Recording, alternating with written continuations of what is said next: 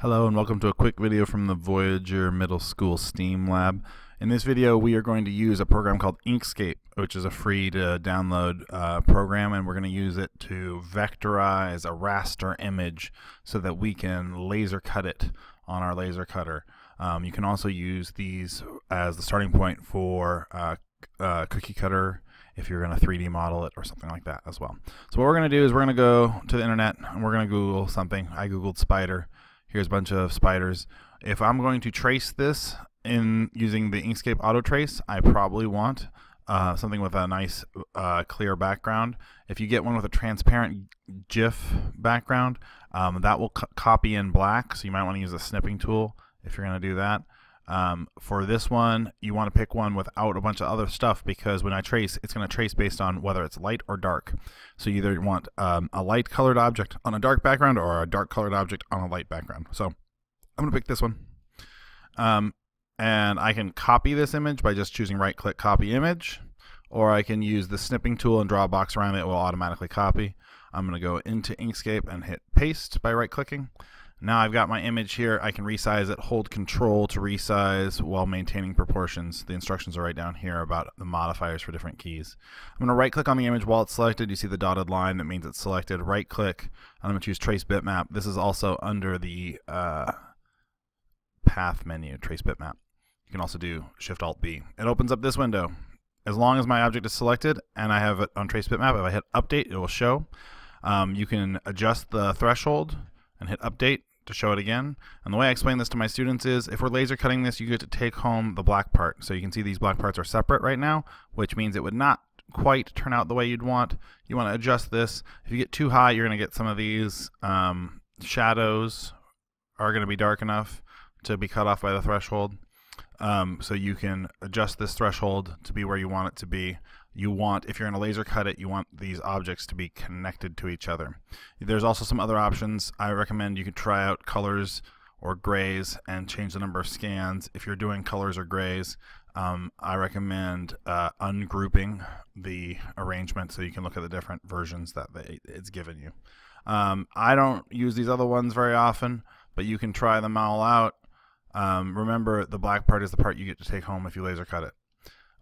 So this image, the bands are awfully light. They're awfully close to the background color, so maybe this is my best image, right?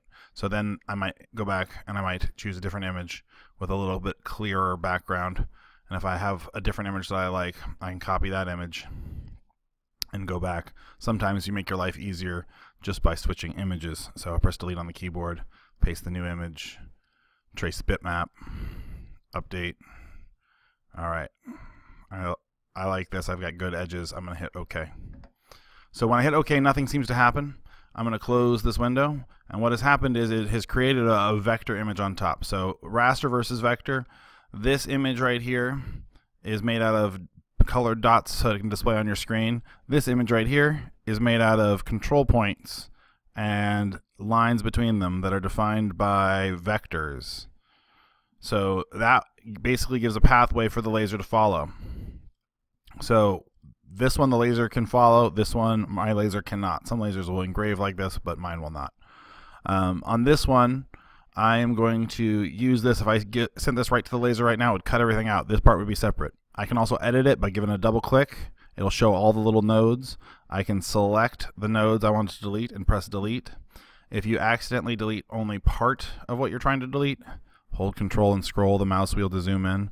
For example, on this one right here, if I delete these two, it'll change my circle, but if I delete one more, it creates this line, and that'll make my laser just go shooting off into space. So I want to make sure I delete the whole thing. There's some other ways of modifying things. You can do Control L to reduce the number of nodes.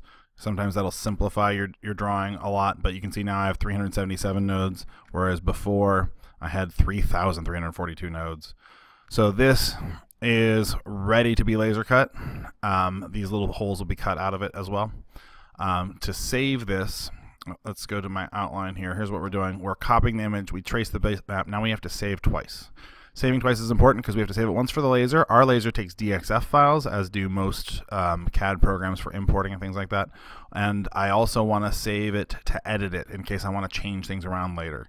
The DXF file doesn't save enough information for me to open it in Inkscape and do anything with it, like make any changes to it. So what I'm going to do is I'm going to save the file twice. So the first time I'm going to save the file, I can choose Save or Save As, because it doesn't matter, I still need to tell it where to go. I'm saving it in this folder here, and I want to save it as a DXF file. So where it says Save as Type, I'm going to choose Desktop Cutting Plotter AutoCAD DXF.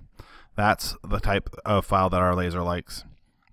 I'm going to name it something that I can find later. I'm going to hit Save.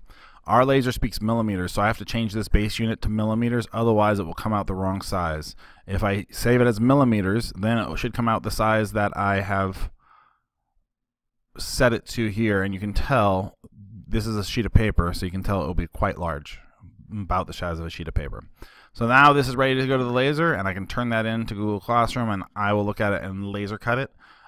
If I want to edit this again later, I also need to save again. But if I don't remember that and I just try and close this, it'll warn me. It'll say, do you want to save this as an Inkscape SVG, because you're going to lose your data, which means you can't edit it later. So you can choose Save as Inkscape SVG, or you can just cancel and choose Save As, because if I hit Save, it's just going to update my DXF file. But if I choose Save As, it will automatically choose Inkscape SVG, same name, hit Save. I always save it with the same name so I can tell which files go with which.